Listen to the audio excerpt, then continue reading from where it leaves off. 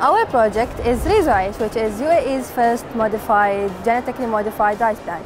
Our goal from this project is to make a genetically modified rice plant which can live in extremely hot conditions. And we're gonna do that by taking the genes of heat resistant and low water content from the cactus and introducing them to the rice plant.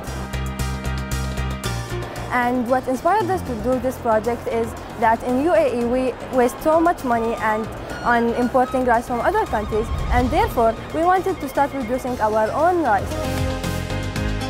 And inshallah, if this project works, it's gonna save us a lot of money. And imagine how the UAE is going to be like after we start producing our own rice.